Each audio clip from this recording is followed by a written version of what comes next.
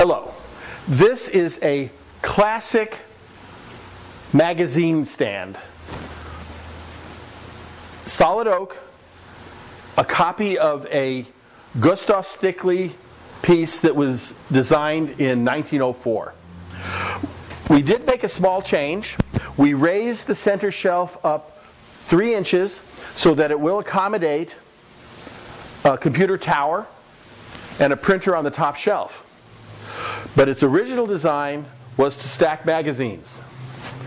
The size on it is 21 inches wide,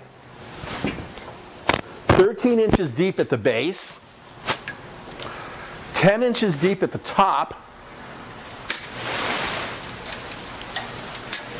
and an overall height of 45 inches.